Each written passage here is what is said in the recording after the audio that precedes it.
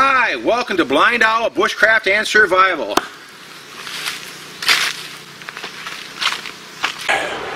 Hi, welcome to BlindOwl, Bushcraft and Survival.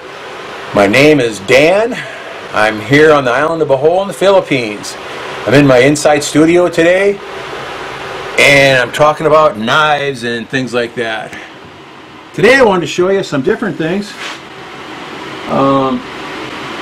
I've got a bunch of different sword-like knives. This one my brother sent me. It's a nice big thick leather sheath, and it's nothing fancy. It's a piece of garbage probably by most standards, but it's cool to us. It'd be a good defense weapon. I've been watching a channel that the guy has all kinds of swords and these fancy knives, and he cuts up double water bottles at the same time, all this stuff. Really, really cool. His name is Karl. I want to say Karl Ruedger, R-U-E-D-G-E-R. And if I'm saying that wrong, Karl, I'm sorry. This is just kind of like a miniature shout out to him. I'll put a link into his channel for him. He has some wonderful videos on knives and swords and all kinds of different stuff. Very, very, very, very interesting. Real nice guy. Very knowledgeable, but has a beautiful collection of things. And I'm sure he hasn't even showed half his collection, but he just has some wonderful stuff. This knife here, I kind of like a sword, I guess you'd call it. I've had to grind the blade down a few times because it gets rusty real bad here. It's actually quite heavy. I kind of want to sharpen it up to a razor. I don't think it's nowhere near that sharp. I like to sharpen it up to a razor and try a couple of the bottle chops that he does, things like that. He does most of his double bottle chops with more like knives style thing, you know, stuff up to 12, 13-inch blades. But it's very cool. Looks like a very cool little hobby. Plus, he's got a bunch of buddies that are into the same things, so it's pretty neat. But this one has kind of a brass, I don't know what you call that, the pommel thing or whatever, the guard. Nice wood handle, then a thing on the end, brass. It's got a little bit of corrosion on it, but it's real solid and heavy for what it is. Again, I keep these close at hand, so if we ever need to grab one, they're there, you know, for that use. And the sheath was actually quite nice on it. My brother sent me a lot of fantasy knives too, like movie type props. He sent me one that it's round with 3 folding blades. He sent me another one that was kind of like about maybe a 2-foot sword with big fancy guards on it. But I think he sent me 4 or 5 knives all together. They're pretty neat. This one here, this is all beat up and everything. You can see the sheath needs a new wrap on it and stuff like that. I bought this back in Iowa, and it's got some big rust on here. I need to grind it all down again. It's the first time I've touched it in several months. I bought this. It has at least a 2-foot blade on it. Has the, what do you call it, katana end on it. I don't know if that's the right way to say that,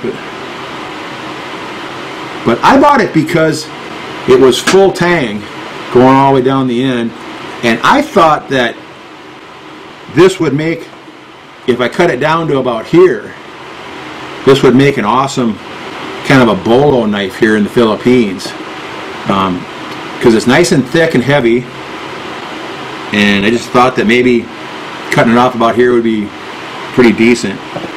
This thing here is in the way, to me anyway. If you're going to use it for bushcraft or anything like that, you need to get your hand up there. But I like the handle was big enough to put 2 hands on it, so you could use it for mega chopping and stuff like that. But I've never messed with it. I've just kept it the way it is for now. It says on the side here, it says Kistan. Doesn't say Pakistan, just says Kistan.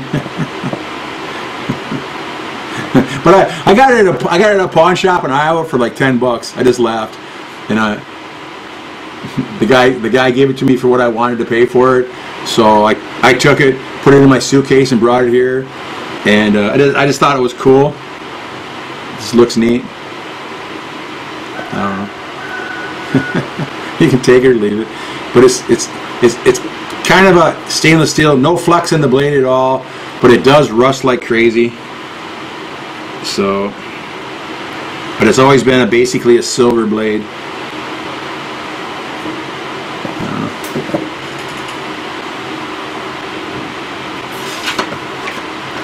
Now Karl did a video the other day of, it was like a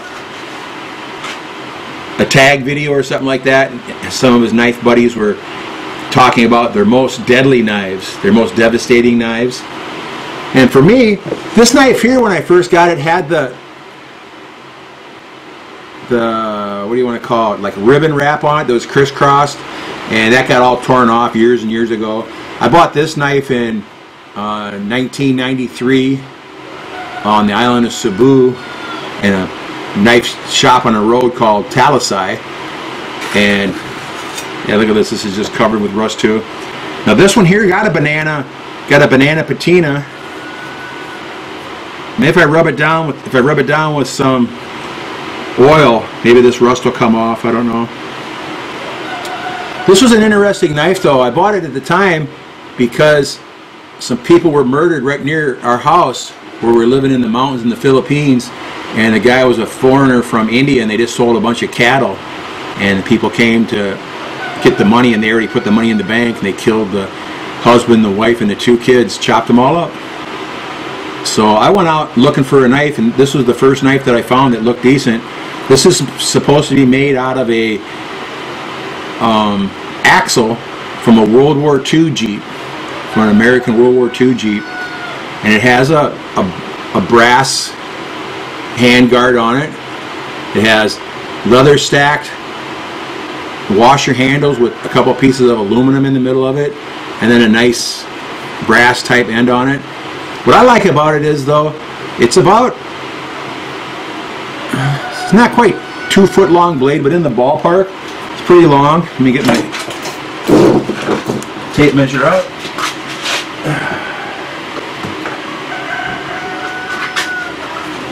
It has a 18 and a half inch blade on it, and a 6.5 inch handle. Fits my hand very well. It's nice and big in the middle, so you have a very secure grip on it. But what I like about this knife is that it's a fairly thin stock, has a little bit of play but very little bend in it, but it has a very, very razor sharp edge the whole length, a very nice point, and then a razor sharp edge on the back all the way to here.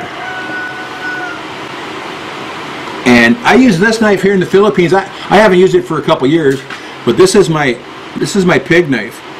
And I try to show the locals, when they kill a pig, they tie it up and then they cut its throat and just make the poor pig just suffer and suffer and suffer. And I showed them how to tie the pig up, and then I come in through the ribs and pierce its heart, and then slice its throat. And it kills the pig, but it bleeds out very nicely. And the pig isn't all wound up for 25 or 30 minutes screaming and pumping all the meat full of adrenaline and ruining it. But this is my most deadly knife, if you ask me. The beauty of this knife here is I don't know any of those fancy moves that Karl knows, you know, spinning the knife around. But this is nice because it's very light, and you could make some pretty good cuts with this if you had to, and stab if you needed to. It's long enough to give you a little bit of distance. And again, I would never do that unless I had to, of course. But let's see how much does this one weigh. This one weighs This one weighs 500 grams.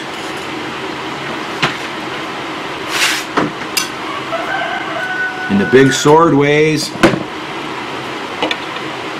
wow, this big sword weighs 1,150 grams. So over a kilo. It does feel pretty heavy. A lot of the weight on this one is in the handle.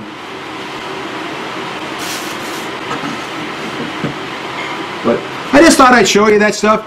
And the main reason I brought them out is I wanted to bring them down into the shop, and I was going to clean them up anyway.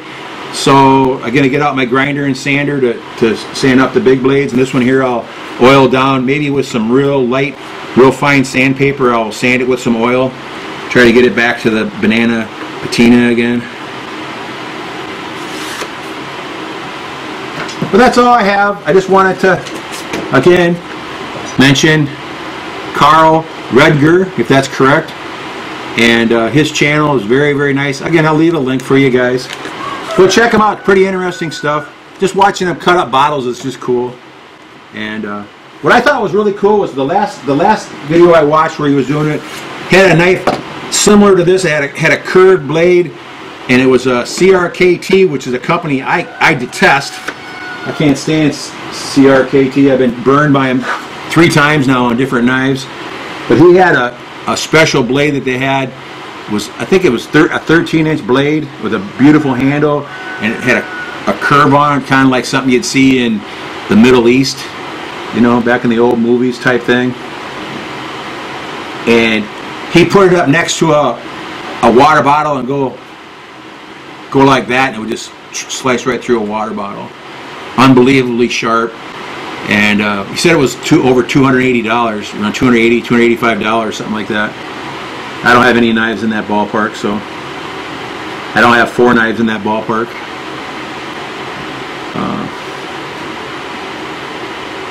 But go check his channel out, and you'll enjoy it. You'll enjoy it a lot.